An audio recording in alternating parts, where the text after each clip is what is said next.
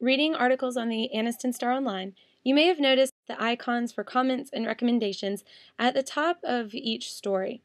In this tutorial, we're going to explain the comments feature, and then in the second one, we'll tell you about these recommendations and how that affects the stories and the play it gets on the website.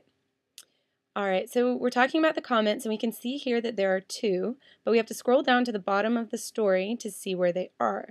So here you can read the comments, and you can click here to make your own comment on the story. Now the first thing it's going to do is ask you to sign in. In a separate tutorial, we gave you instructions on how to set that up. So if you want, you can refer back to that. So our sign-in was successful, and here we can write our comment. So why don't we go ahead and say, great job. If you want to read this story, it's about an Anniston Star, an Anniston High School student who has graduated after several years of waiting to go back and finish his degree. So come here and we take the human test. You'll remember that from the instructions on how to sign up for an online account. And now that we've copied down those words, we hit post comment.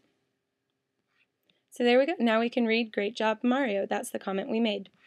Now what that will do also for the story, in addition to seeing up here at the top that this will soon change to 3 comments, it'll also come over here to these two lists that will tell you the most commented and the most recommended stories.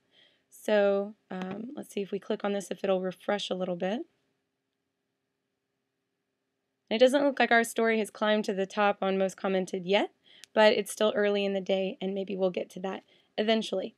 And now we're going to move on and tell you about this list, the most recommended. So if you click over to the next tutorial, you'll get to hear all about that.